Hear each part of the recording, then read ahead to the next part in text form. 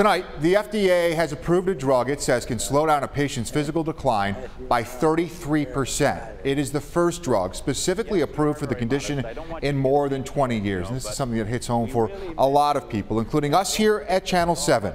Former Eyewitness News anchor Irv Weinstein is battling the disease. In fact, up to 15,000 Americans suffer from it, and its cause is still unclear. 7 Eyewitness News reporter Justin Moore takes a closer look tonight. And you have to deliver a diagnosis that's not easy to deliver, but you have to do it, and you have to do it realistically, but also with some hope. Dr. Tomas Holmlund with Dent talks about how difficult it is for him to tell patients they have ALS. He says most people with the disease live between 3 to 5 years.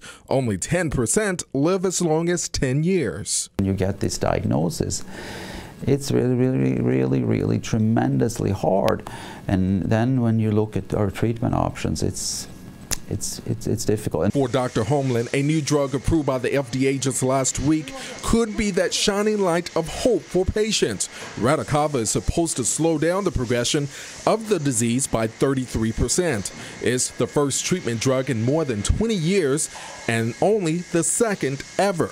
It shows folks that people are listening, that people are working towards a cure, and it's one step closer. Julie Garland, a care service coordinator with the ALS Association Upstate chapter, says this disease has gained a lot of attention since the Ice Bucket Challenge a few years ago, with millions being raised for research. The treatment will cost patients $150,000 a year, something that worries Dr. Holmlund.